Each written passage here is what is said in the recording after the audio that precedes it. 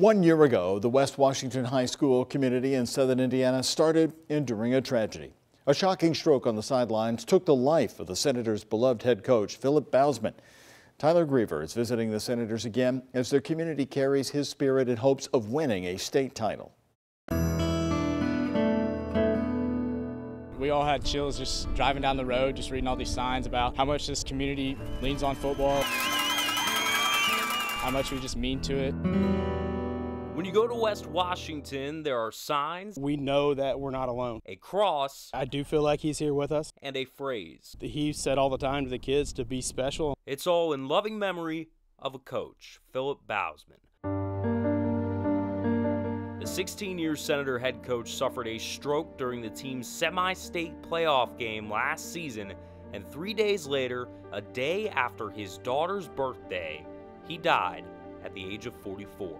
His son Holden, the starting quarterback, remembers finding out. I was sitting at the kitchen table and Mom called, and I thought I was going to have a concussion because I just fell and hit my head on the table, just losing it. I considered Coach Bowsman to be my best friend. A tremendous friend, an amazing mentor to young men and women. I coached with him for 20 years. We often talk about our team as a family. He's the one that set that direction for us as a program. He loved all these guys just as much as he loved me.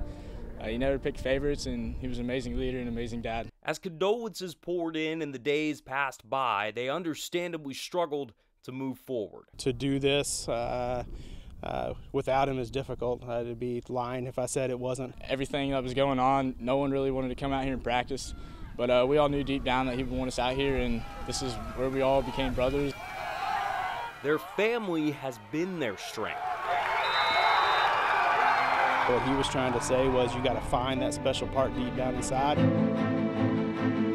You got to feed off of that when the time calls. He had many sayings, and one of them was you got to ride the highs together and climb out of the valleys together as well. This undefeated squad is close to its peak, back in the semi-state round where a nightmare stroke and loss happened with a chance for a dream to come true. We all said when we were in third grade that we wanted to win a state title. There's a sign in our locker room, one team, one dream, at the picture of Lucas Oil Stadium, and they had t-shirts made when they were young. A win would make these Senators just the second team in school history to go to the state final.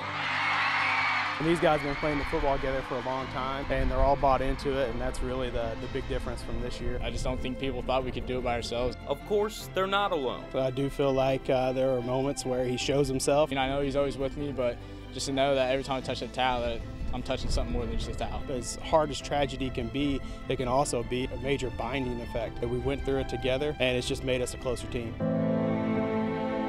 That's what makes this group special. Reporting from Campbellsburg, Tyler Griever, WHAS 11 News.